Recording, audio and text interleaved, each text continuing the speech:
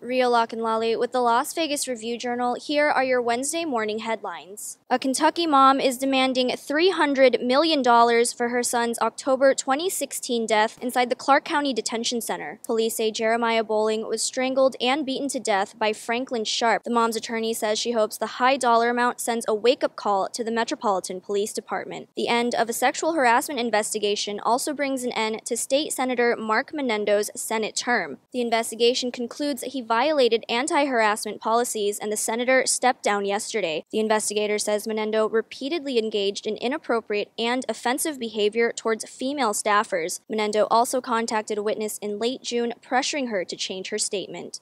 A man shot by police yesterday in a parking lot in the Northwest Valley is in critical condition. Police say an officer was dispatched to the parking lot after a 911 caller reported a distraught man. That's when police say the man was found next to a stolen car and took off running. The suspect continued to run away from the officer. He, with his right hand, reached into his waistband and pulled out a firearm, and at which time the officer fired multiple rounds, striking the suspect. County booking logs from overnight show 2 men are in custody in connection with the incident, but no word yet on how the 2 men are connected to the shooting.